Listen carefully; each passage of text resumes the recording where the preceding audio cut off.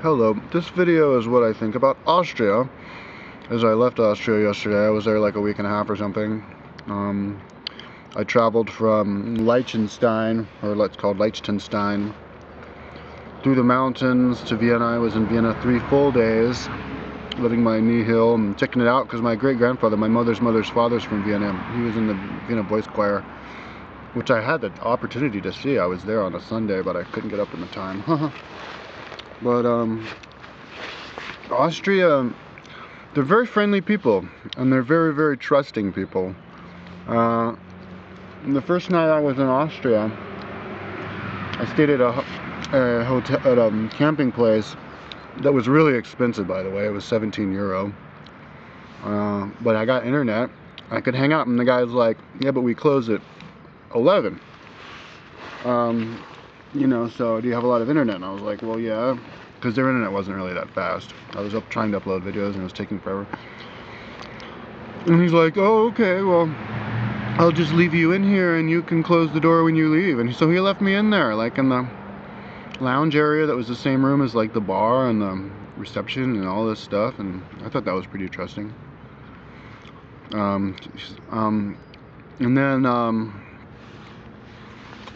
and what else? Oh, and one time I went to a restaurant and I forgot to pay. And I got to my campsite, which was right in the town of I can't remember, but it's a big ski town in Western Australia.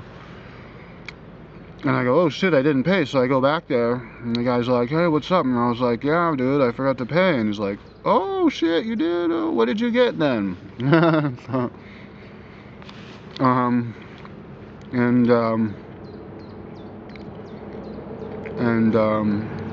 what else?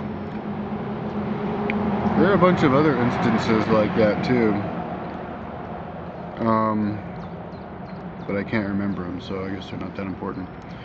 But their English is crap in Austria, and I knew it would be, because, like, I mean, even though Austria, and it's not like a totally small country, I don't know how many people are there, but, you know, and even though they have money and everything, they don't travel. Like, in all my years of traveling, I met like hundreds and hundreds of Germans, you know, and people from London and stuff, and Vancouverians, and from a bunch of other countries, but I met one Austrian. So I knew Austria would be kind of weird, kind of like insular, like really insular. And yeah, so I wasn't surprised when it's like, seems like 70 or 80%, like 60-70% of Germans can speak English, but it's like 10% of the Austrians can. In the cities, most of the Austrians can, but if you're out in the countryside, you pretty much basically, if you're not in a tourist, like campsite or something, you pretty much know that none of them are going to be speaking English. And, which is weird because, you know, they're a developed country and everything, but, and, the country itself, the western side of it is very mountainy. It's like, you know, the same mountains that are in Switzerland, and only more so than what I found. Kind of like southeastern Switzerland, like big mountains. And I went up a valley, and either side you had these big mountains, and the valley went on forever. And everywhere I looked, there was ski lifts. And then I looked on the map that I had, that the Swiss guy gave me, and yeah, there were ski lifts everywhere. But the weird thing was, there weren't ski runs. It was just ski lifts. So I guess they build the ski lifts, and then they're just like, I guess they want the challenge to ski down through the trees or something. I mean, I did see some ski runs, like some place called, I can't remember what it's called, but it had a bunch of ski runs and stuff in these other places. But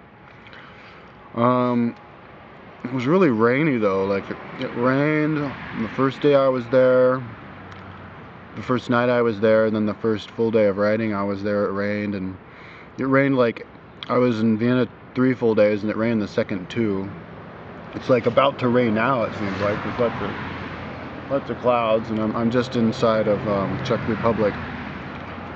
And then it rained hard my first day riding out of Vienna, and it rained all night, and then it rained really hard yesterday for a little bit, like really hard. So, but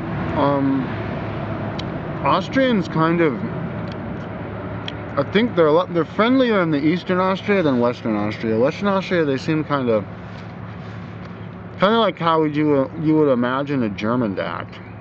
I don't know. They were just like I guess I'd ask some question and I'd be like, yeah. And they have the tone of voice like Frau from Austin Powers. Like, you know, everybody thinks Frau's German, but Frau is actually Austrian. Like, I heard this one Austrian say something to some other lady, and she was talking like that in that tone of voice, like Frau, but she had a smile on her face and everything. So it's just something about the accent or something. But Vienna was a very pretty town. It's very big. I guess it's the 10th biggest in Europe. They had a palace there and palace grounds there that was just huge. I mean, it could be the biggest in the world. I'm gonna Wikipedia it and see what the deal, because it's huge, man. They must have had the Habsburg dynasty, I guess. They must have been powerful back then, or they spent a lot of money decorating. And Vienna has statues all over the place too, like everywhere. And I guess in the Wikipedia article it says Vienna's like the best city, like mixing the past and the present. And yeah, it seemed, I mean, you have like horse-drawn carriages for the tourists all over the place. Lots of really old buildings, you know. I guess because Vienna maybe didn't get bombed to rubble like a lot of cities in Germany did, so it was kind of like more, you know,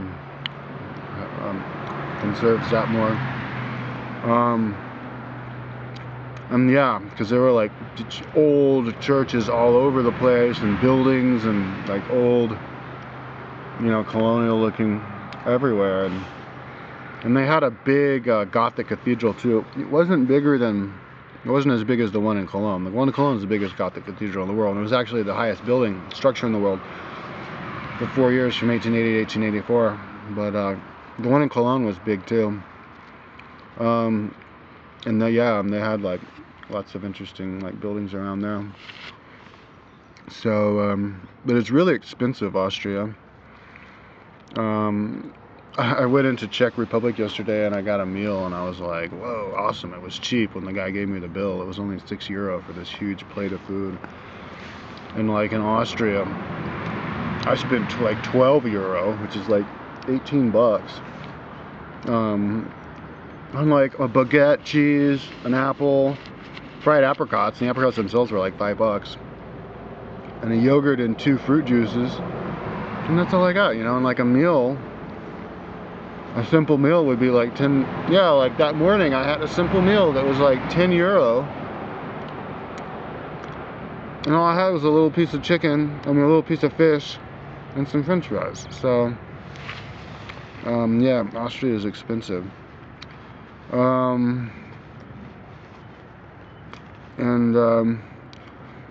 Yeah, so that's that. But I like Austria. Austrians are really nice people.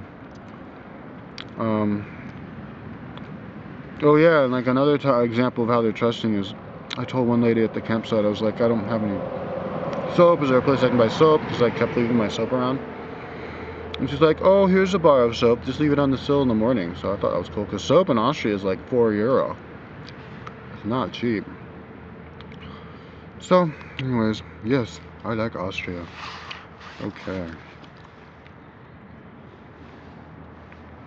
Where's the sensor? How come this isn't working?